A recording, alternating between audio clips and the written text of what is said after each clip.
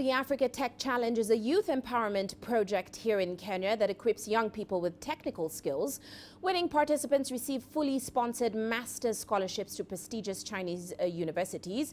The project is also a joint partnership between AVIC International and Kenya's Education Ministry. It aims to encourage young people to participate in developing Kenya by coming up with original science and technology-driven solutions. Well, let's find out more about this year's initiative. Lynette Mwende, project manager for the Africa Tech Challenge, joins me in the studio now. Welcome to the show, Lynette. Thank you. Now, this season, of course, is your fourth, and its aim was to advance youth skills in bricklaying, steelworks, and carpentry. So explain to us what sort of projects were on the table this time for the youth. I believe the projects that were on the table this time were really led by the construction sector, seeing as how Nairobi City is really growing and you can see the construction projects ongoing everywhere. So I believe we changed the route from 2014, which was basically just technical training, but now we've gone into construction-based training because of these upcoming projects where we believe they can be able to absorb the young people who will be trained through Africa Tech Challenge. Yes. Now give us a sense of how many youths are trained and graduate from this program.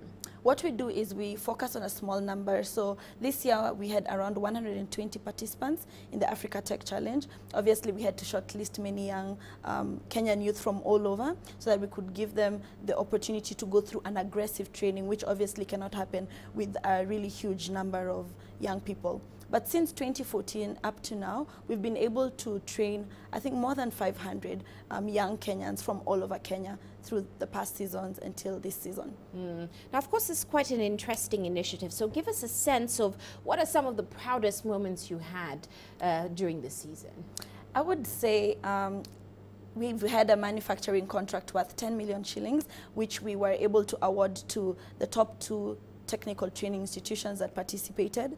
But when we come to this specific season, I think for me it was to see young women participate in the construction-based training because, as you know, it's termed as a male-dominated industry. And I think for me that was the key highlight because they actually made it to, until the finals, and they are actually on the site right now working as steel workers, and they are working as masons and carpenters. So for me, I think the highlight was just to see more women in tech and the season just growing to just have basically a gender-based kind of project. Now this project is also connected to China's Belt and Road Initiative. How so? I believe the Belt and Road Initiative was launched in 2013 by President Xi Jinping to try and create a community of shared prosperity between different nations and especially China and Kenya. So I think the Global Trade Center, which is the construction site project, is one of those, one of the Belt and Road initiatives in that it's part of the infrastructure development because once you look at the Global Trade Center, it's a huge project that is actually the largest investment in the county and even it's the pivot of the One Belt, One Road initiative in East Africa. So there's a direct link with this initiative and with our Global Trade Center project.